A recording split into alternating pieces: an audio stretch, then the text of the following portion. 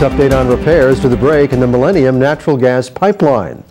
Step one was to let out all of the gas inside the affected section of the line. That was done at a pipeline substation off East Main Road in Broome County. According to a spokesman for the pipeline company, that has been accomplished.